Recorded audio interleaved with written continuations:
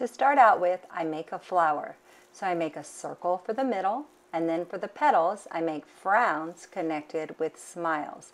All the way around the circle, a frown connected with a smile. Then I make the stem of the flower by making a curvy line and make a second curvy line right next to the first one. And for the leaf, I make a frown connected with a smile.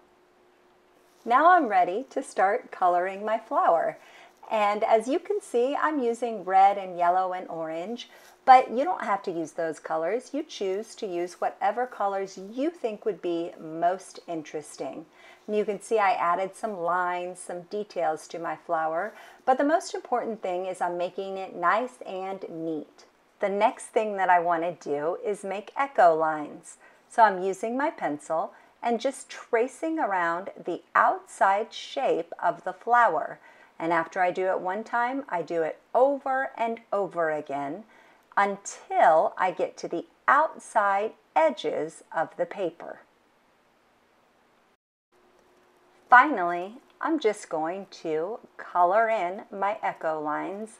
And as you can see, I'm coloring in a pattern. I'm doing blue and then violet and then green and then repeating blue, violet, green. Now you can use a pattern, but you don't have to. It's totally up to you. I can't wait to see what you create. Some people like to do a little bit of a different flower. So this one's a rounded flower. I start with a circle in the middle, and then I have little rounded petals. My stem's the same as before with a curvy line and a curvy line next to it and a rounded leaf. Now I'm going to go ahead and start coloring my flower.